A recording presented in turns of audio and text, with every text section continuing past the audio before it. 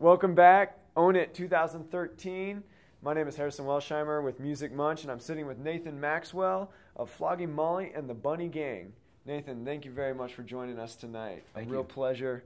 Awesome set. Thank you. We were just talking, really like how you're using music to personalize your message or convey your message. Can you talk about what that is, what your beliefs are in your music? What my beliefs are in my music? Well, music has always been a way to communicate a message or a point of view.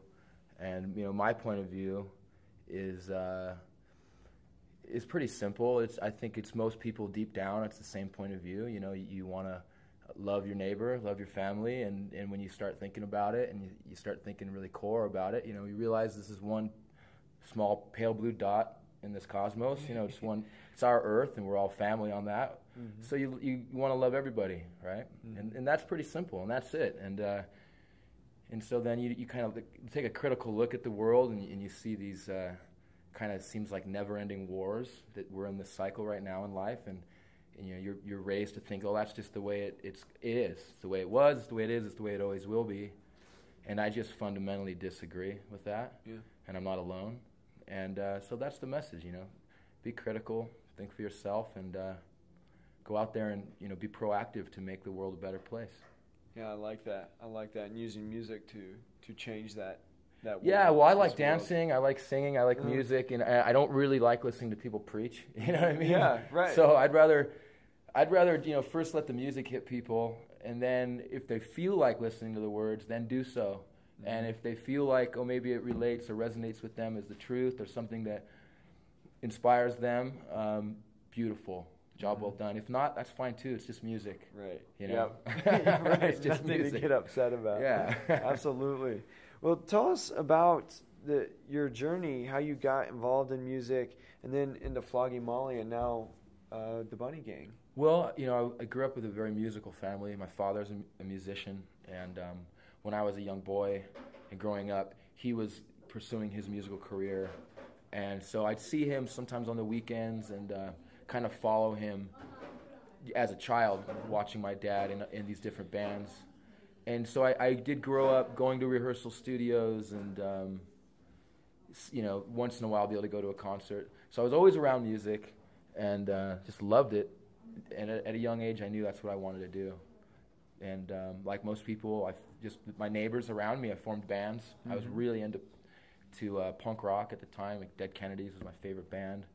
And so me and Mike Peralta, the bass player of the Bunny Gang, we started our first ever band called PBS and toured. But I was so serious about it, and I just kept looking for more and more. And I eventually found what would become Flogging Molly, and I joined that band at a very young age. I've been in that band for half my life, but I've always written songs, and the songs I've been writing over the years didn't necessarily lend themselves to Flogging Molly. And instead of trying to stick a triangle into a square hole, I figured I'll just do something different, do a different musical style, and that's where the Bunny Gang comes in. And so I'm very much a member of Flogging Molly, will always be. It's been like I said, half my life in that band so far, and the Bunny Gang is as near and dear to my heart. It's just it's a different sound. And it's something that I just want to continue with. For me, music is a lifelong journey. I don't prescribe to the theory that music is for the youth only. No, I think that's a pretty sad way to look at music. Like Willie Nelson said, I was reading an interview, and someone said, "Hey, when are you going to retire?" And Willie said, "All I do is play music and play golf. Which one do you want me to give up?" I don't play golf yet, but if it's good enough for Willie, it's good enough for me. Right, yeah, absolutely. So that was all that started in Southern California, right? And now I was reading you guys' About page on the Bunny Gang. You guys are now based in Denver. We are. Correct. So from that musical oasis that everybody knows, like LA is music industry powerhouse. Right. What I guess, made you move to the 5280? Well, I moved to Denver not for business. I moved here for family. I moved here to raise my family, and we just thought it was a better place to be, and so far we find it to be so. Great. We love it here, and I don't ever see myself leaving Colorado. I truly love it here. I know I'll never be a native, but I'm not either. You know, whatever. You know, but I love it. Yeah. I think the natives laugh at that. You know, but I just love it here. And the reason why the rest of the band came here is because I'm here, and you know, I started the Bunny Gang, and the other guys, you know, the drummer and the bass player, both from Southern California, they came out here for that. And we met Nat, who was born in Denver. He was raised internationally. His parents are missionaries. But when we met him last year or the year before that, it just really gelled, and we felt like, okay, finally we have a band. Yeah. And so really the band formed in Denver because it wasn't a band until Nat joined. Before that, it was kind of me, and I made a record, and I put some musicians together around that. Got it. So and really, happens a lot. I consider the Bunny Gang a total, true Denver band. Nice. Yeah. And do you find that Denver's scene vibrant in its music scene, and do you see Denver as becoming possibly a hub for music within this country? I think Denver's always been a hub in its own way. Mm-hmm. You know, you look at, you know, back in the 70s, the Caribou Ranch, and, you know, Denver is obviously the main city in Colorado. So many artists have come through here, cut their teeth in here, in Boulder and Netherlands, and I think in its own way, Denver's always been a hub, and it still is.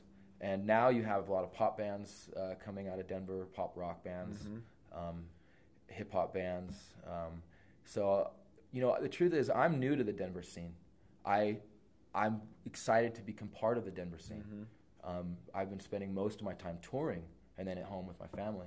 But I really, I'm kind of starting a new chapter where, with the Bunny Gang specifically, I just want to focus on Denver and focus on Colorado, because I really, you know, like I said on stage, I really think this is the greatest place in the world right now to be. Yeah, I'd like to hear that, because that's how I feel too. I just feel the energy here is really propelling, you know. So for starting a business, for being a musician, whatever it is you're doing, there's just really positive energy in Denver. And that's I guess that's what I was trying to ask, but you said it, you know. Yeah, it's a great place for us. Awesome. Yeah. Great. Well, the last question I wanted to ask is, this entire event, Own It, is about having your own business or having something that you're passionate about and making the sacrifice to pursue it. What do those two words, own it, mean to you? Well, you know, it means owning your life and everything that encompasses, because all you have is your life, and it's yours, and it's nobody else's.